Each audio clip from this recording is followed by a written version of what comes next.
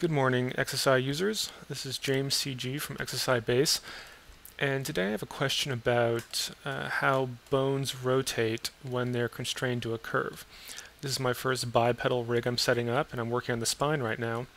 I have a curve here that I set up in the standard spine way so that I have some controllers that change the shape of the curve, and a 3-bone setup that is constrained to that curve.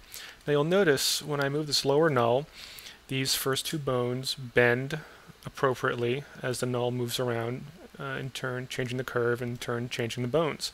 And that works wonderful. However, higher up, when I move this null around, you'll notice that while the bottom bone rotates, this top bone does not. You'll see here that the axis is the same throughout both bones.